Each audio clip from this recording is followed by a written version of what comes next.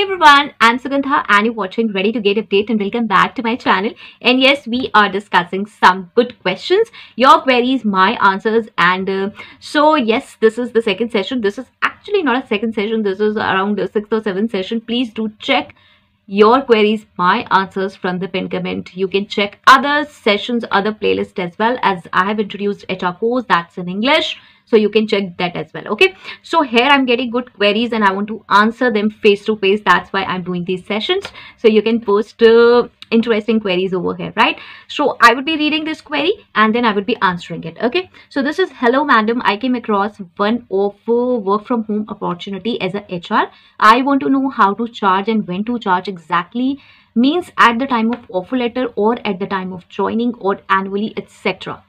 Even I want to help in framing HR policy, and this discussion would be more comfortable if you provide direct contact. Your early reply will be highly appreciated. Okay, so I won't be able to provide contact, but yes, this face to face is will be comfortable for you, and you can post the series of queries under this session if you feel that your query is not answered. Now you said I came across one of work from home opportunity as a HR.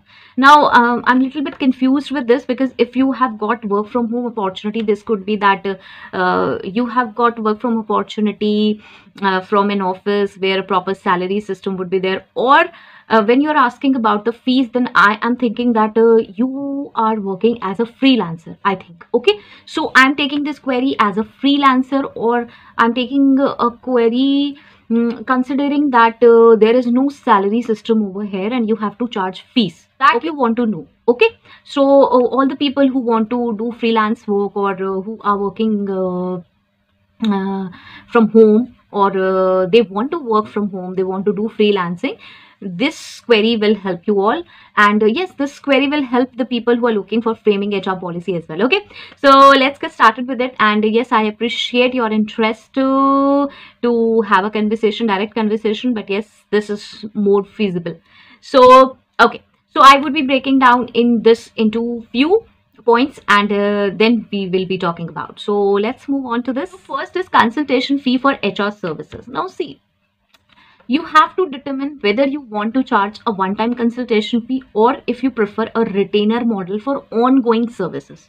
Okay, so common approaches include charging a fixed fee for specific services, and this fee structure can vary based on your expertise, scope of services, and the duration of the engagement. Now you have to research about this, like what kind of capabilities you have, what kind of skills you have, what kind of expertise you have, and what kind of services you are providing, and to which company.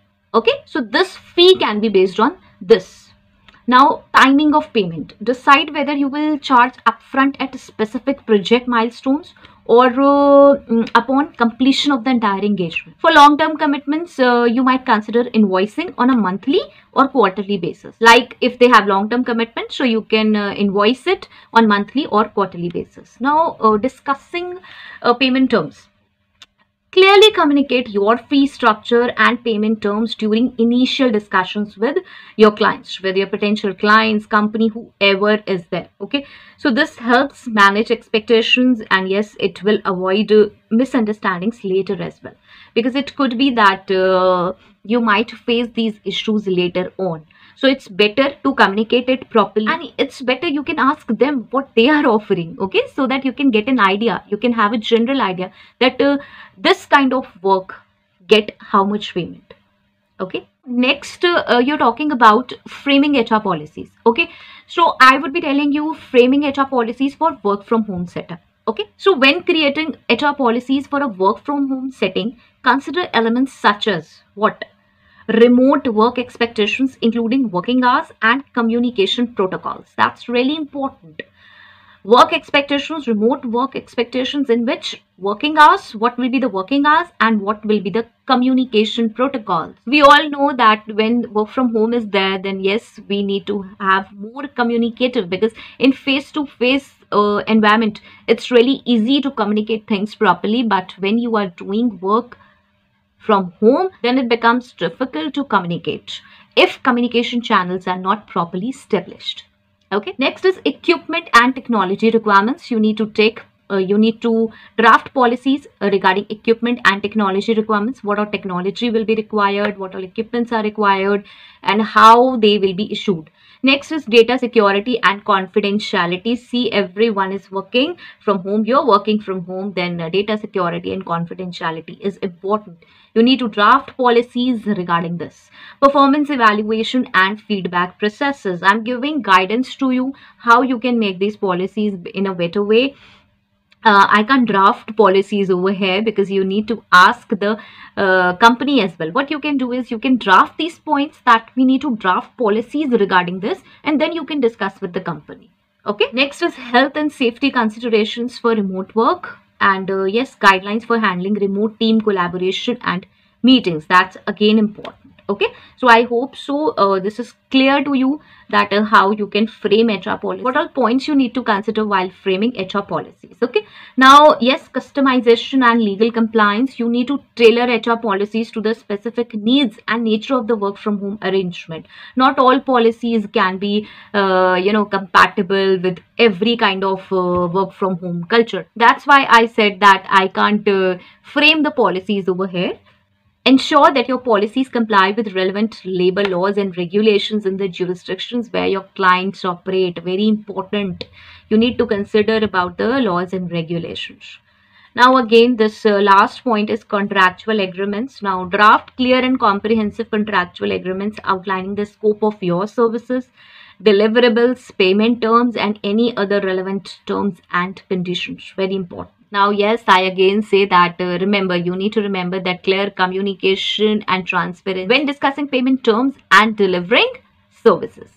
Okay, so communication is really important. And yes, I will advise to have a well-defined contract or agreement so that both parties are safe. And yes, one thing, if you're unsure about legal and compliances, then yes, you must take an advice of an expert. You must take an advice of their company's legal professional as well. Yes, they might be having, and they might draft a contract or agreement for you between you and them, and then you can read the terms, you can research about those terms, what all is written, and then you can ask for modulations as well.